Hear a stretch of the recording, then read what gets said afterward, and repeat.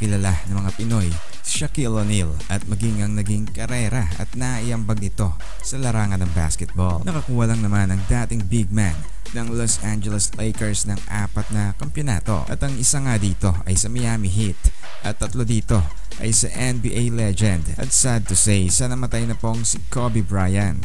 Pagkatapos nga ng karera sa basketball, itong si Shaquille O'Neal ay naging sport analyst na po ito, at meron ding mga guesting sa mga podcasts at live chats sa social media. At speaking of podcast nga po mga kapatid, dito lang nakaraan ay nag-guesting nga po muli itong si O'Neal sa show ni Adam Lefkoe na The Lefkoe Show, at tinanong nga po siya base sa mga nakuha niyang mga tanong galing sa Reddit na website. Meron nga po kasing nag-post sa Reddit na gustong malaman ang sagot mula kay O'Neal kung ano kaya ang mangyayari kung makabuo ng Big 3 sa pamamagitan nila Lebron, Shaquille at Giannis Antetokounmpo. Pero nakakagulat nga po ang ginawa ni Shaquille mga kapatid, dahil tinanggihan niyang sagutin ito at sinabi niya na hindi niya gustong mangyari ito.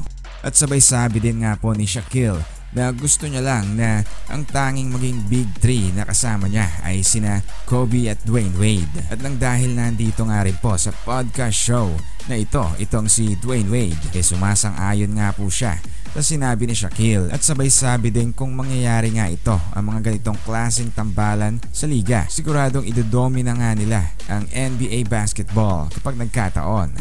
Walang respeto nga ba si Shaquille mga kapatid? Hindi naman siguro, di ba? Pero tila mas may respeto siya sa kanyang mga dating kakampi na sina Wade at Kobe, at sinasabi niya lang kung gaano kalaki ang pwede nilang makamit kapag nagkasama nga sila.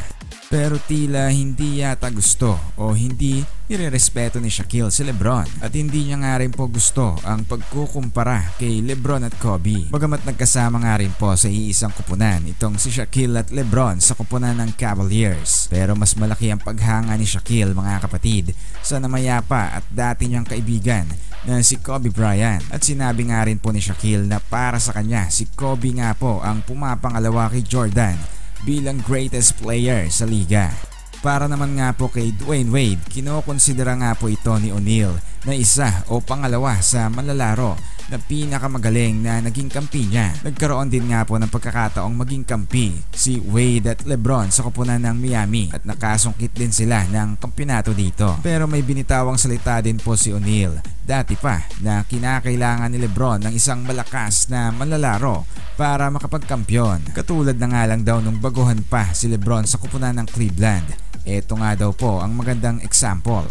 Hindi man nga po naging kampi si O'Neal at Giannis, at hindi nga rin po sila nagkaharap sa liga. Pero tila saludo si Shaquille dito, at inaming mas magaling pa nga daw si Giannis sa kanya nung 24 anyos pa siya. Anong masasabi nyo dito? Para sa inyong mga suwestyon o komento, ilagay lang po natin lahat yan sa ibaba at babasahin po natin. Hanggang sa muli mga kapatid.